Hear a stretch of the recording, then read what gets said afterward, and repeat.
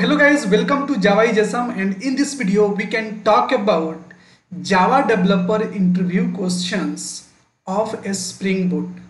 Lots of the MNC companies are asking these questions. So I have collected from multiple interview. This is the common questions they are asking every time. Okay, in the each and every interview, maybe it's a Accenture interview, maybe it's a TCS interview, maybe it's a Cognizant, or maybe it's a HCL interview. The MNC companies are directly focusing on these particular questions. Okay, or mainly 2, 3, 4 questions definitely they will ask from that sheet only. So this sheet is very important, and I will give this sheet into the descriptions link, so you can take from that. Okay, but I am going to explain you each and every questions, like what is the questions and from where it's coming and how they are asking in front of you. Okay, so you can prepare for that so that you cannot miss your interview. So let's start now. So your first question is of the Spring Boot. They're asking generally, hey, what is the Spring Boot and how does it's different from the traditional Spring framework? So many people are getting confused. Hey, I don't know a Spring framework. How can I differentiate it? Okay. So guys, it's not a difficult things. Just you have to tell the features of the Spring Boot in front of them and tell them like in the Spring those features are not available. That is the difference. So like that you can explain to him. Okay, but you can go and learn some features about the Spring Boot, and you can see the comparison also in the Spring Boot and Spring framework. They are asking sometimes. Okay, what is the advantage of using the Spring? So if you know the advantage, you can easily compare both. Okay, what does the Spring Boot auto configuration feature work and how it will work? Okay, so they will ask, what is the Spring Boot starter and why they are using, why they useful? So a Spring Boot starter and why are they useful? Starter is very useful because they are packaging multiple dependency in the one dependency. So you can easily get all those required things into the one dependency. That is better one. Okay, next question they are asking dependency injections and bean management. So they will ask like question like explain the difference between component, service, repository, controller notations. They will ask the difference.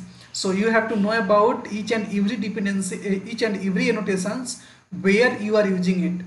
Okay, next question is what is the purpose of auto add? In my like Accenture interview they have asked these questions. What is the purpose of auto wire and how does it will work? Explain it. Next questions, what is the scope of the Spring beans? Next questions, what do you define a custom scope for the bean in the Spring Boot? How do you define custom scope for a bean in the Spring Boot? That is very important questions. Okay, I am teaching in my Spring Boot master class, so in that I am covering those things also. A Spring Boot configurations. So they are asking what is the different way to configure properties in a Spring Boot application. So one is YML and one is properties file. They are configuring them in the two way definitely. And next is how can you externalize configuration in the Spring Boot? Configuration like what are the data source, or maybe what are the some URLs you are configuring, how you are configuring it externally from other place, not in your application. So for that we are using the Spring Boot profiles, or maybe they are storing some other place those details and they are reading directly from that. So that is called externalize it, the configurations. Explain the difference between value, configuration properties and environment in the Spring Boot. This question is also asking there now. Data access. What is the Spring Data JPA? How do you define a repository interface? How you can create repository interface? How can you use it also? They're asking questions. How do you handle the transaction in the Spring Boot? That is popular question earlier also, but nowadays they are focusing on the transactions, like how you are handling the transactions. They are trying to know also. Explain the difference between either a transactional and programmatic transactional management, how it will work. So what is the annotations, and if it is annotation is not there, then how we are handling it. Okay, both approach they are asking nowadays. Okay, what is the security, so how do you secure a Spring Boot applications. Okay, and what is the security and how does it integrate with the Spring Boot. Explain the scope of method level security. In the method level, how you can use the security. Okay, so based on the role you can provide the security, like has authority or has role. We have a method, so we can use those method and we can provide the security on the method level also, particular API. Okay, and you can authenticate it. Next thing is RESTful service. How do you create a RESTful web service using the Spring Boot, they are asking. Okay, how are the REST controllers and request mapping annotation used for, what is the use of those particular annotations. Next question is how do you handle the exceptions in the Spring Boot RESTful services. That is very important questions they are asking nowadays. A Spring Boot testing question sometimes they are asking. The Cisco company, they have asked like how do you write a unit test case for the Spring Boot applications, and what is the use of a Spring Boot test annotations.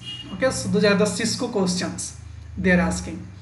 Again, in the Accenture also they have asked how do you test RESTful services in the Spring Boot. So that is a question also from the Accentures. Microservices and Spring Cloud. Like what is the Spring Cloud and how does it support microservices architectures. So a Spring Cloud is supporting to the microservice architecture. How internally you have to represent and you have to show them. Okay, how do you use Netflix, Eureka? How do you use Netflix, Eureka and a Spring Cloud config in a Spring Boot application? How we are using it in the microservice application? What is the history dashboard and how does it help us to fault tolerance? That's it.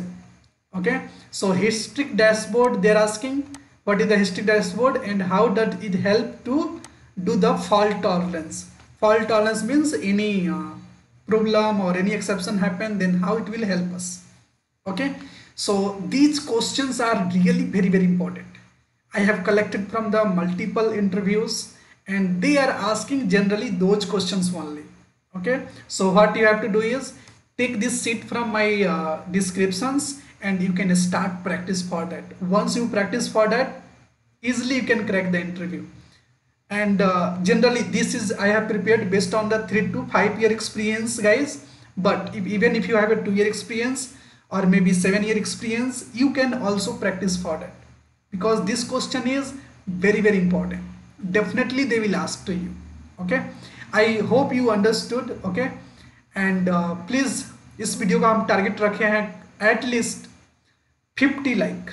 Okay, so you have to help me to consider the like and that video at least 50. Okay, thank you so much.